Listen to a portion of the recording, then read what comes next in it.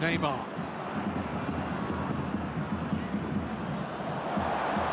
This is Messi.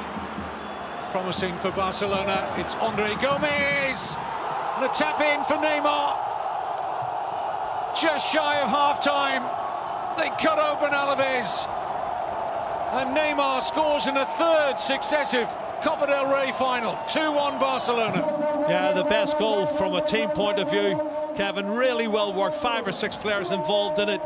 And it was precision stuff. Messi, they tend to think he's going to go on his left foot all the time, but he went inside on his right because he knew he had Andre Gomez on the outside of him, and he played a good ball into him here. You can see him coming running, slips it in, and it's a great pass. Now, is he offside, Kevin? Is he offside, Neymar, at the far post? No, it's tight. It's very tight. I'd like to see that one again. That's a very tight decision. Linesman kept his flag down, though. Super build-up. Good ball in from Andre Gomez.